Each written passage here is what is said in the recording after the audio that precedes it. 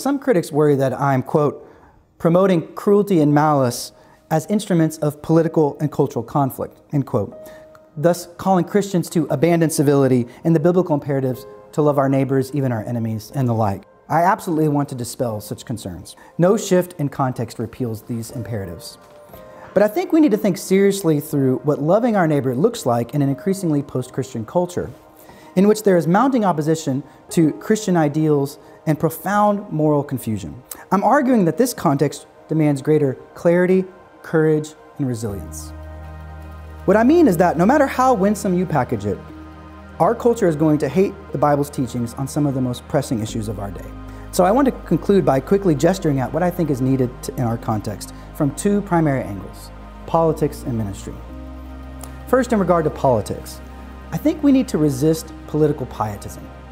The winsome third way approach often produces in its adherents a pietistic impulse to keep one's hands clean, to stay above the fray, and to reject imperfect options for addressing complex social and political issues.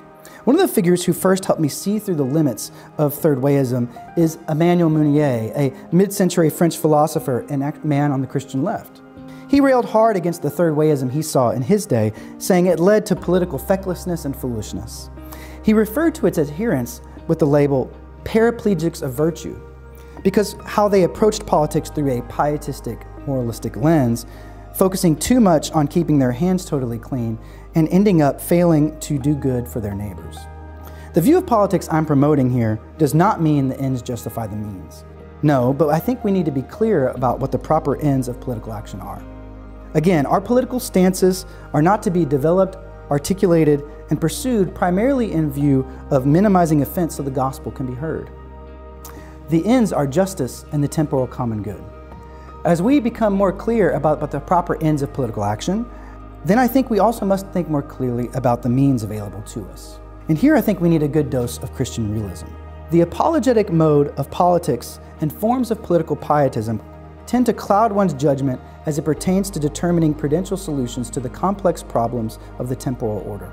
At times, for certain causes, Christians will need to collaborate with flawed figures and employ imperfect methods.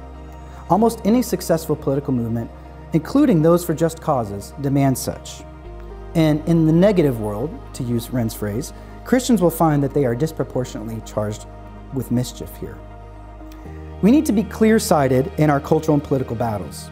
Christians need to know that yes, we love our enemies, but we do have enemies. Praying daily through the Psalms makes this abundantly clear. Yes, we pray for our enemies, but we admit that they exist. And related to this, we need in our political engagement, I propose, to retrieve a theology of the demonic.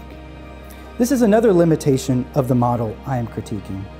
Third wayism often remains in the realm of ideas and worldviews. It tries to affirm the good in all sides and triangulate them by combining them somehow. My issue with this is that it doesn't sufficiently account for the spiritual and demonic realm. Some things are just evil, and there are wicked forces at play.